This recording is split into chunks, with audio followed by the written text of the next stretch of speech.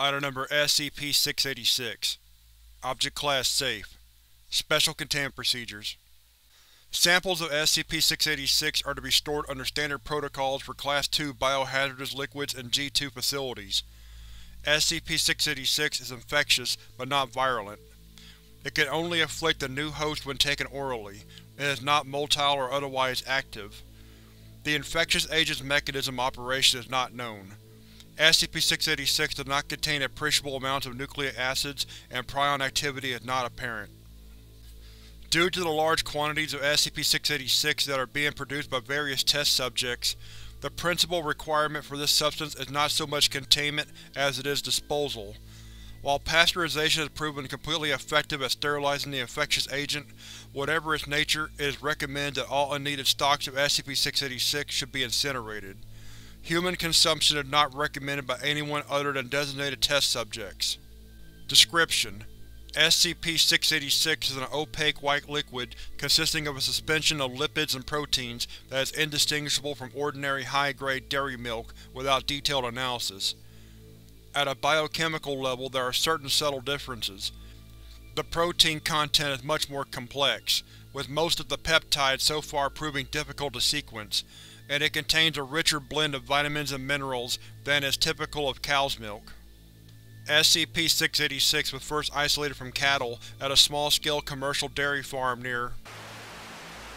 Records indicate that the farm's herd began increasing its milk output and quality to unusually high levels approximately 2 years before the infection managed to make the jump to the farm's human workers and the Foundation became involved.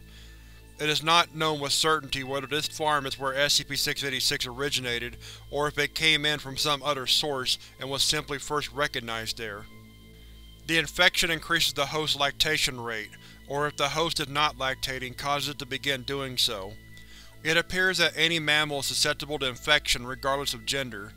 The initial symptoms of the disease have a rapid onset but are relatively minor: swelling of mammary gland tissue, causing breast development in males, and increased sensitivity of the nipples in both males and females.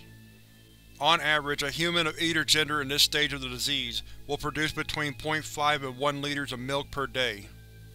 If this milk is extracted on a regular basis, with milking intervals of no less than once every 8 hours, the disease appears to remain stable indefinitely in this state. Milking can be performed with a standard breast pump. If a host is not milked adequately, mammary glands continue to develop. Left unchecked, this development will diverge from normal human growth patterns. Rather than remaining confined to a single pair of breasts, it will begin spreading down the front of the chest and abdomen. Additional pairs of nipples will develop along the way, and the nipples will lengthen and thicken dramatically. The eventual result resembles an enormous fleshy udder stretching along the entire front of the torso, with between 6 and 8 pairs of teats. A human at this stage can produce upwards of 40 liters of milk per day.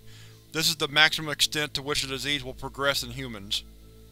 The metabolic demands of such a large and productive glandular system are considerable, and a human victim in this state will find him or herself preoccupied with eating most of the time.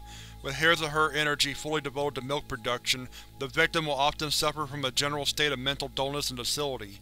Surgical removal of mammary tissue is a temporary measure, as the disease is able to cause regrowth, even if all of it is excised.